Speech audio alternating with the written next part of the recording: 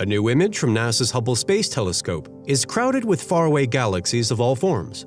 Some are seen face-on and seem round, disc-like or spiral-like, while others are seen edge-on and resemble cigars. The new image varies from previous images of the same field of galaxies, in that now it contains ultraviolet light data.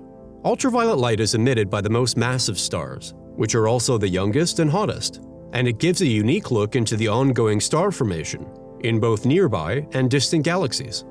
The Hubble Space Telescope was utilized by a team led by Harry Teplitz, an IPAC staff scientist, to investigate ultraviolet light from distant galaxies in a collection of distant areas in the sky known collectively as CANDELS, for Cosmic Assembly Near-Infrared Deep Extragalactic Legacy Survey.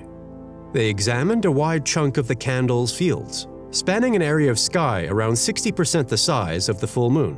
The new UV CANDELS project observed around 140,000 galaxies in total, equivalent to about 10 days of Hubble time.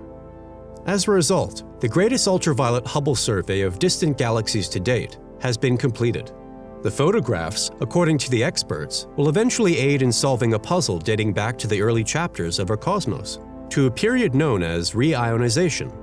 This is when the earliest stars and galaxies' extreme or high-energy ultraviolet light ionized a cloud of hydrogen gas, breaking atoms into charged electrons and protons. After the fog cleared, light could flow freely across the cosmos, putting an end to the so-called Dark Ages. It's unclear how this happened, but scientists will learn more by investigating the extreme ultraviolet light released by distant galaxies.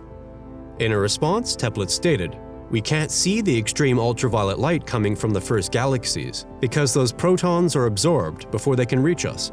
We look instead at very similar or analogous galaxies that are not quite as far away, 11 billion light-years instead of more than 13 billion, to try to understand the physical conditions that enabled the first galaxies to cause reionization."